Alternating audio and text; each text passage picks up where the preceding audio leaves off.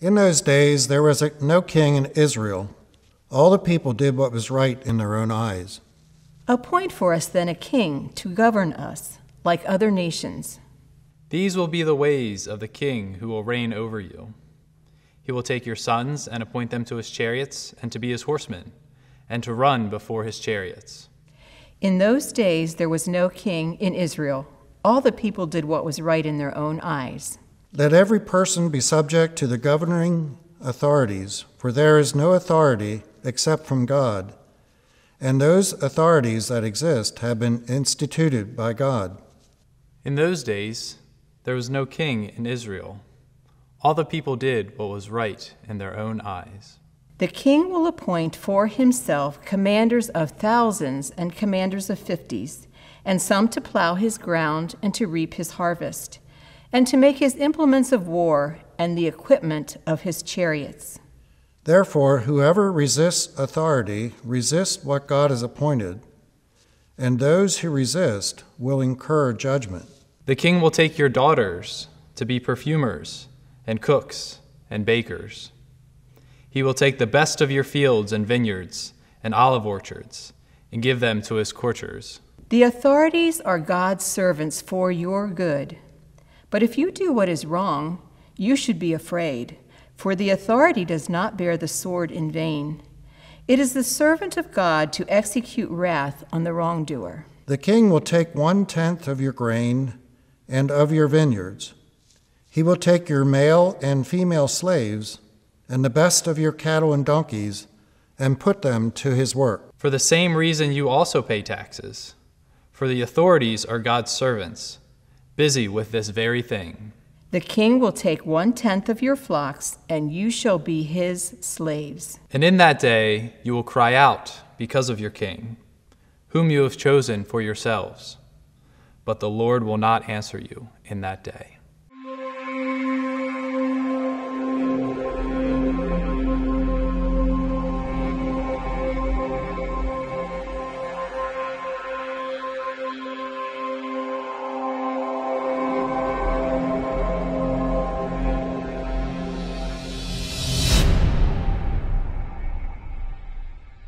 Imagine that someone came up to you with a box.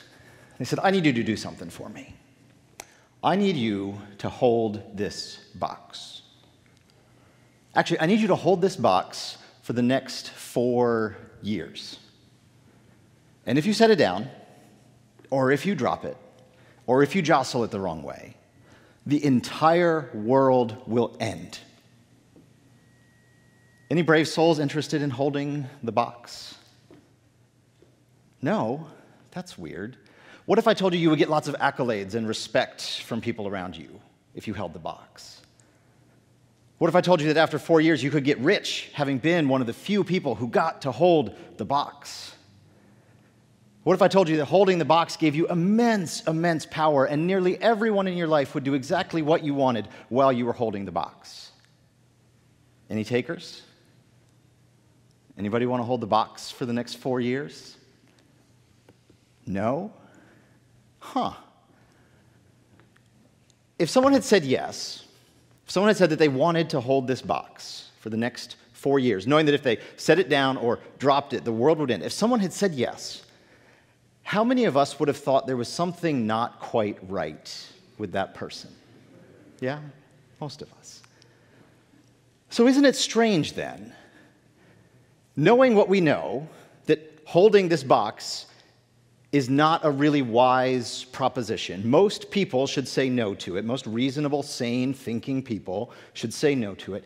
Isn't it strange how every 4 years we decide as a society that the most important thing we're going to do for a few months is fight over who gets to hold the box? Like clockwork. Every 4 years, a couple people stand up and say, I can hold that box. And some people say, yeah, they can hold that box. And other people say, oh no, if they hold that box, bad things are going to happen. They need to hold the box. Every 4 years, like clockwork, we get together and fight over who holds the box. And obviously, the box that we're talking about is the presidency. And we're not just talking about the presidency, we're talking about American governance in general, but we place an awful lot of emphasis on who gets to be president. John Dickerson, a political reporter, recently wrote a book about the presidency, and he describes America as a president-obsessed nation. We put an awful lot of stock in who gets to hold the box. And there's an awful lot of weight that we put on or in the box. There's the obvious things, of course, things like international trade agreements and marginal tax rates. They seem like they definitely belong in the box. The nuclear codes go in the box. They actually go in a box not that different from this, but I think it's metal. And it follows the president around 24/7. The president is never more than a few feet away from a box that holds the codes that can actually end the world. The nuclear codes go in the box. But we aren't content as a society to leave it just at international trade agreements and marginal tax rates and the nuclear codes. We keep heaping more and more and more and more and more onto this box. What options should a woman have who's facing an unintended pregnancy?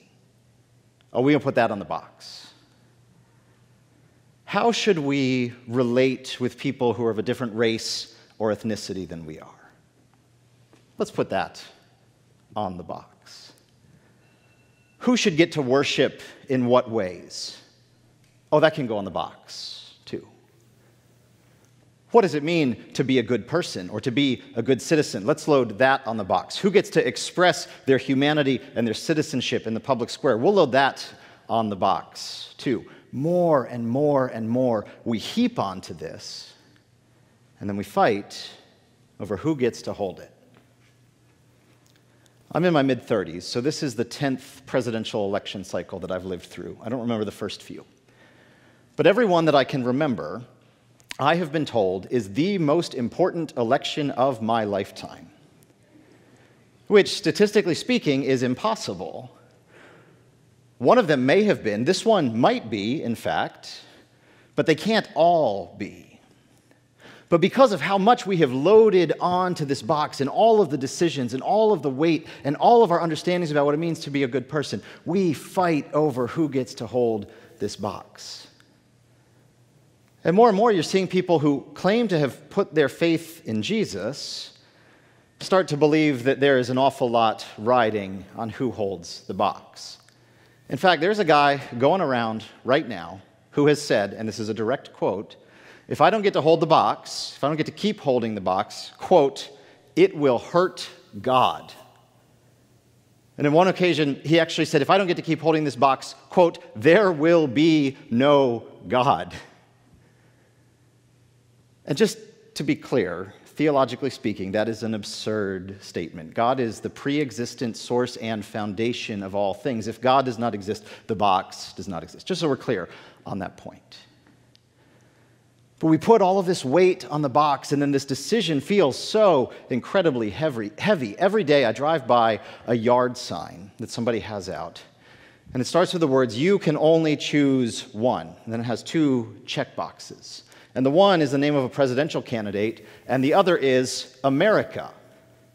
You only get to choose one. Vote for this candidate or vote for America. I heard someone else, a former Speaker of the House of Representatives, someone who presents himself as a serious politician and a serious thinker, who has said, if my preferred candidate doesn't get to hold the box, he said, quote, it will be the end of civilization. These are the stakes we seem to think we're arguing about because we have put so much weight and responsibility on the box.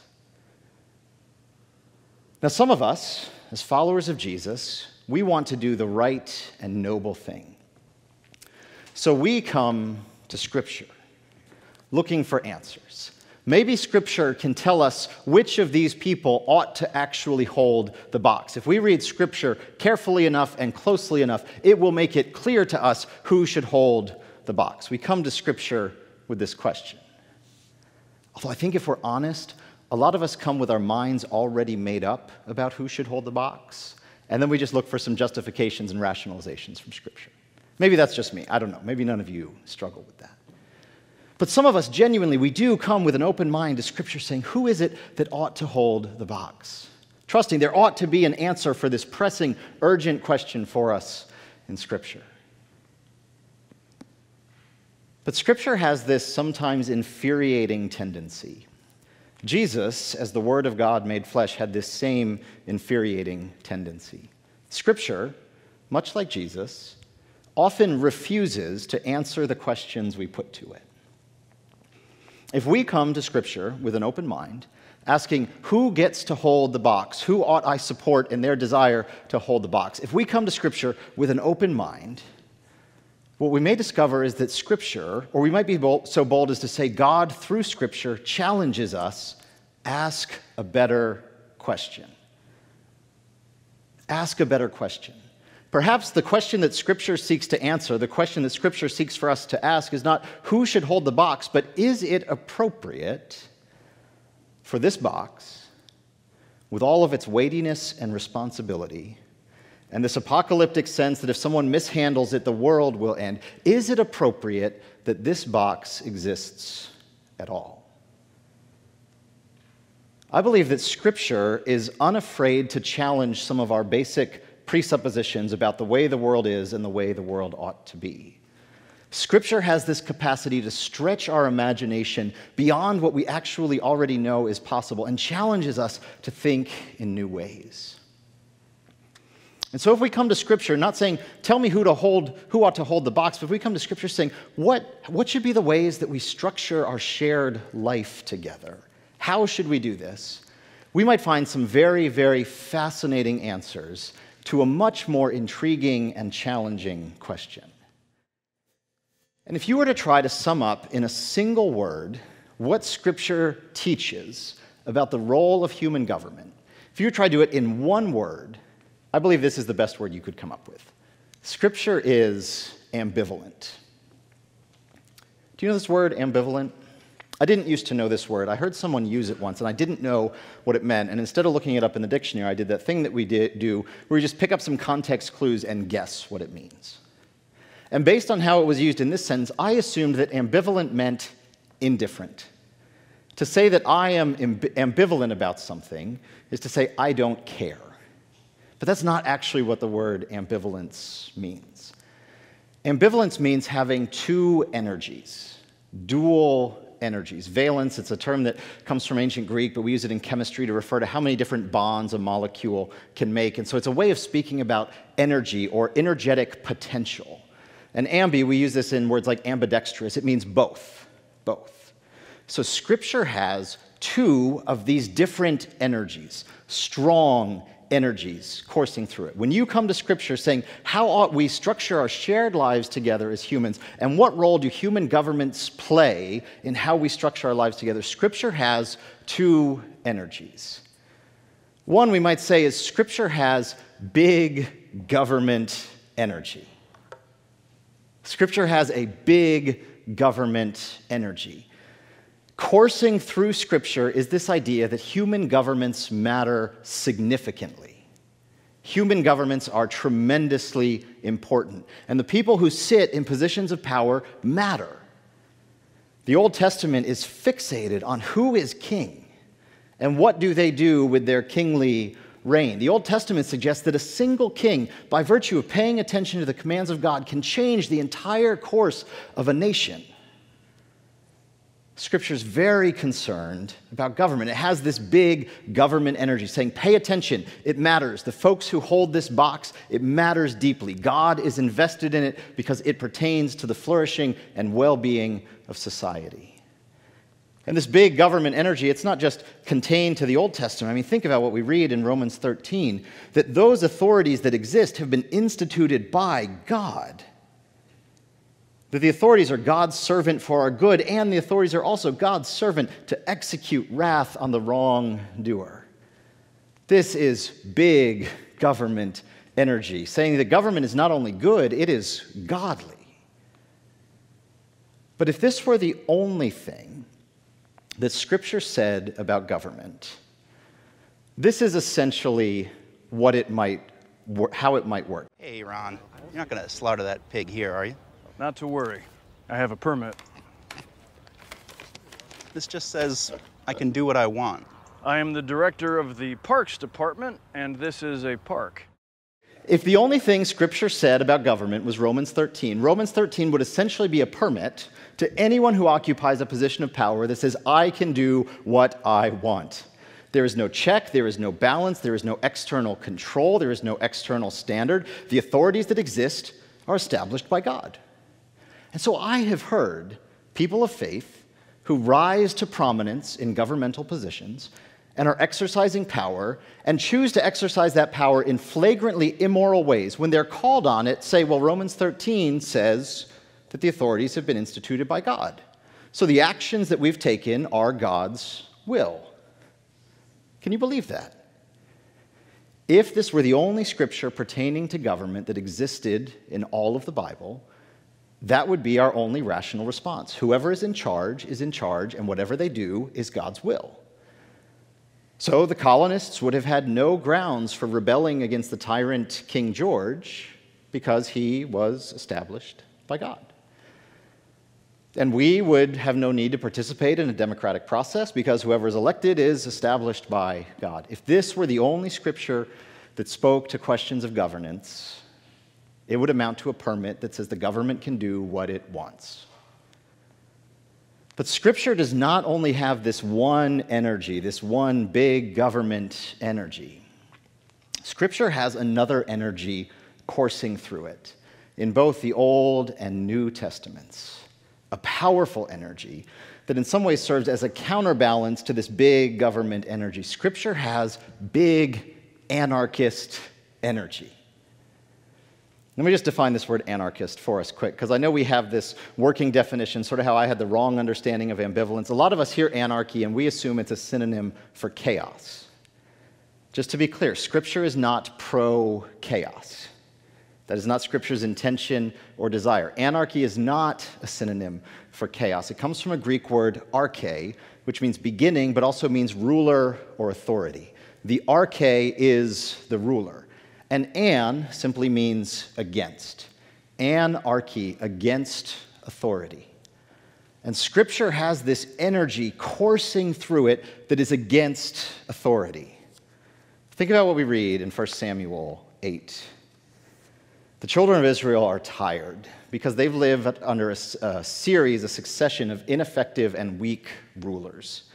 They've been facing constant threat from outside, and every now and then God would raise up a judge who would beat back the threat from outside, but then the judge would die, and then they would have no ruler. And it felt like chaos.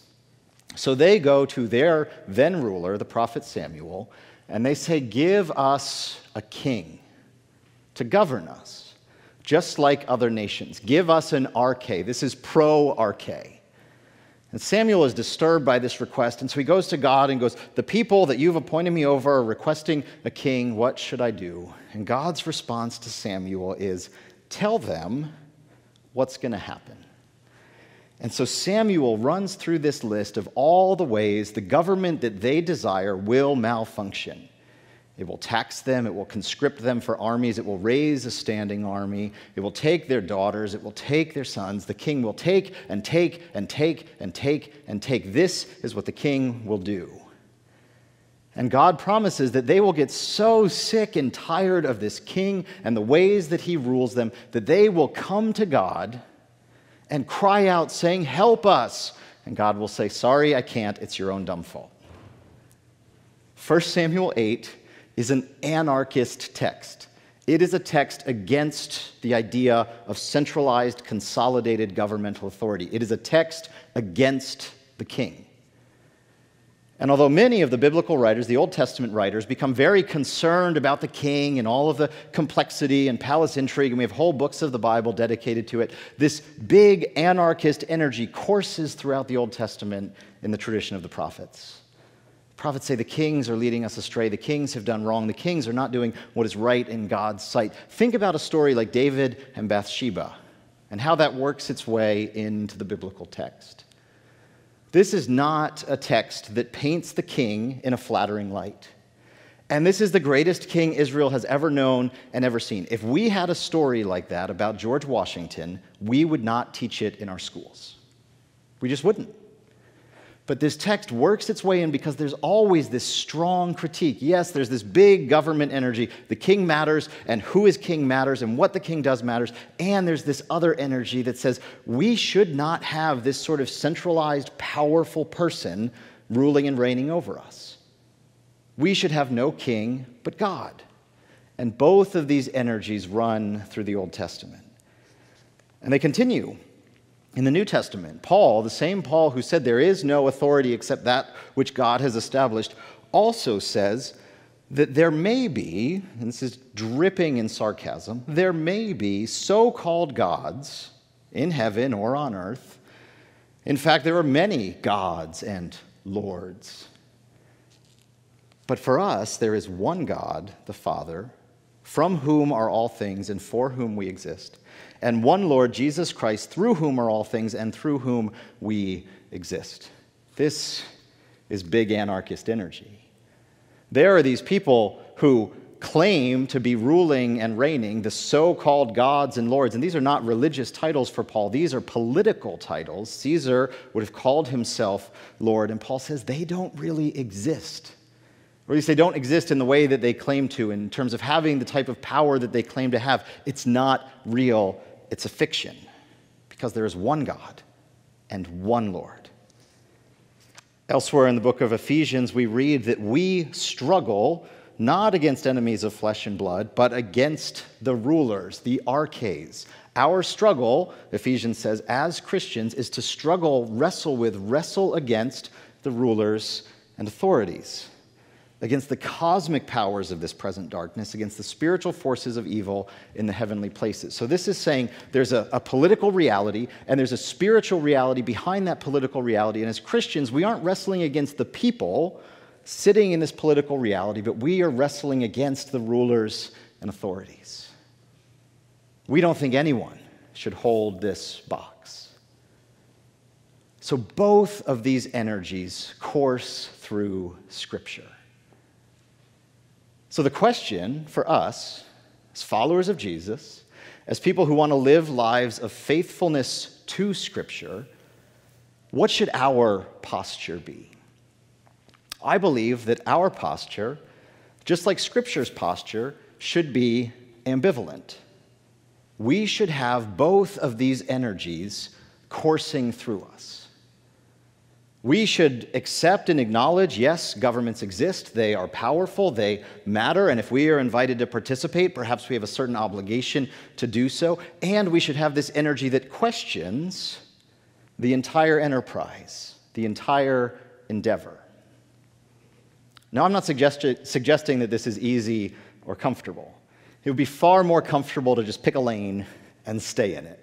To say we are going to be those people who believe that government matters deeply, and so we're going to throw ourselves into it and invest ourselves in it and trust that we can bring about justice and righteousness through the function of government. We're just going to stay in that lane and run full speed ahead. And I have friends who are in that space. Or it would be easy to say the entire enterprise is corrupt and morally bankrupt. Anyone who wants to hold this box, something is wrong in their head, and so I want nothing to do with it. I'm going to stay as far away from it as I can, and all I'm going to do is critique it. I have friends who run in that lane. But Scripture challenges us with both of these energies. And so it could be that if we come to Scripture with the question, who ought to hold the box this time, Scripture may respond by challenging us, should the box exist in the way that it does? And Scripture might challenge us with these dual energies.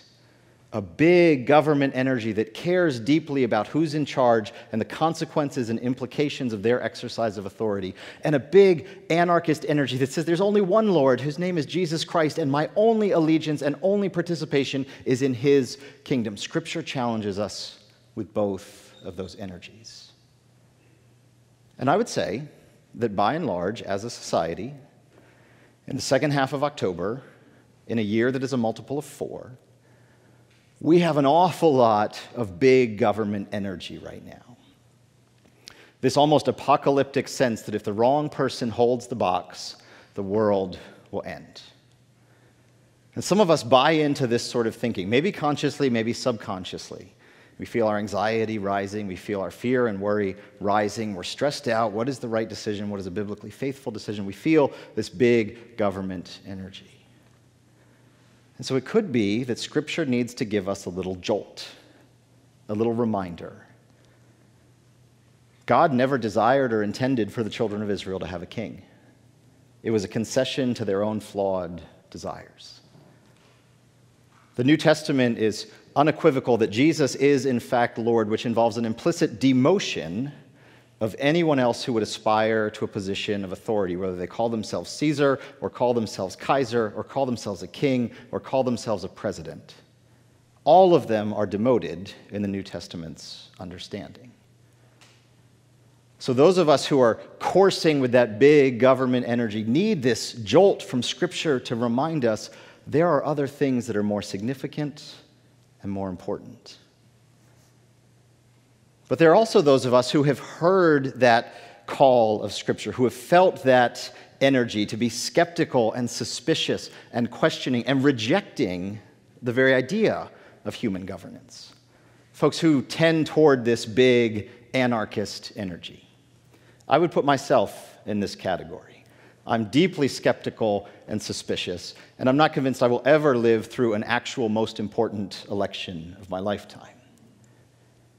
But even for someone like me who feels that energy, Scripture has a word of correction to jolt me with this reminder that it does, in fact, matter who is in charge and how they exercise their authority.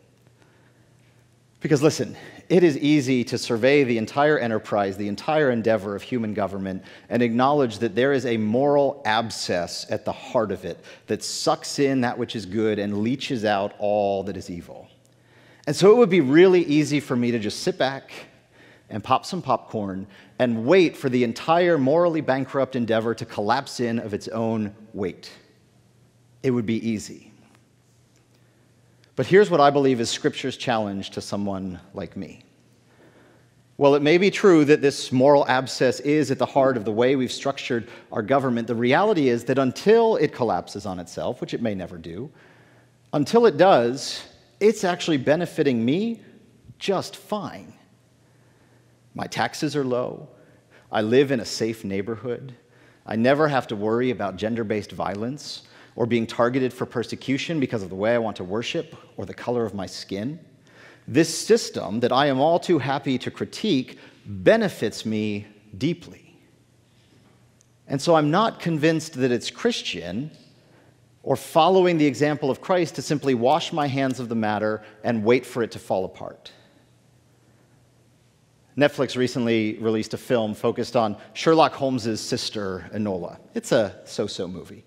But it has this interesting scene where Sherlock, who's sort of a bit character in the movie, is in a conversation with someone, and they ask Sherlock about his politics.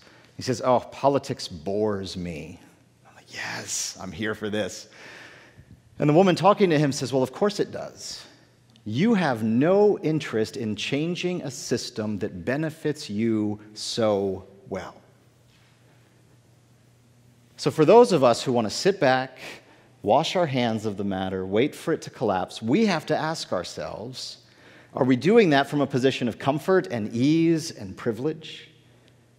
Or are we doing it from a posture of self-sacrificial love for those for whom the system is not working well and actually poses a tremendous danger to their well-being? It's not enough to simply step back and say, well, I don't think the box exists. Well, the weight of the box is crushing sisters and brothers made in the likeness and image of God. It is not Christian to do that. We need both of these energies. An energy that says it matters who is in charge, and it matters how they govern. And an energy that says only Jesus is Lord, and only Jesus' kingdom is that which really matters. We need both of these energies. And I'm not convinced this will put you in a position of comfort and ease over the next few weeks. But I'm also not convinced that God's primary interest is in our comfort. God is for our well-being and the well-being of all those around us. And if that well-being entails some discomfort, then I believe that God will be faithful through that time and period of discomfort. So who should hold the box? Should we have a say in who holds this box? Maybe. We're going to keep talking about it over the next couple of weeks. I don't know all the answers, but one question I have is, what are the things that you and I can do tangibly today to reduce the import and significance of this box? It is true that none of us will get the nuclear codes. We're not going to get to take that out of the box. But by the ways we practice hospitality and welcome to strangers, we diminish their importance. It is true that none of us will get a single unilateral vote over the abortion policies of this nation. But by the ways we talk and speak about and think about our own sexual expressions, and by the ways we care for those who are experiencing unintended, unwanted pregnancies, we might make the weight of that question a little bit less important. And I'm not here to tell you that just personal kindness can undo the legacy of 400 years of systemic entrenched racism in this country. I don't believe that it can, but that doesn't mean it's not our obligation to love and welcome all those whom God places into our lives, to root out and recognize the racist ideals that exist within ourselves, and to allow the transforming grace of God to excise those from our lives. We can reduce the weight and importance of what is in this box. So I want to leave you with a question. What are the things that you have decided to offload and outsource? Are there obligations or expectations that Christ has given to you that are entirely appropriate and entirely yours to carry with the grace and help of God that you have attempted to outsource? Say, let's just put it in the box. As long as I fight for the right person to hold the box, then I've done my part. Are there ways that we have made this box weightier and more burdensome than God desires for it to be? And if there are, what are our responsibilities, our actions to remove some of that weight and take it back upon ourselves? Would you pray with me? Gracious and merciful God, we give you thanks for your faithfulness. That when the children of Israel chose a human king instead of you, you stayed in faithful covenant relationship with them, seeking to redeem and restore that which had been lost. And we give you thanks that in spite of all of our arrogant attempts to play the role of God by setting up our governments and giving them ultimate power, you remain faithful to us. The example of Jesus, coming as a servant, not seeking to lord it over anyone, not seeking to be served, but to serve, that example shows us your way. So we ask and we pray, God, that each of us would follow faithfully in the example of Jesus by the transforming power of your Holy Spirit. We pray this in the precious name of Christ. Amen.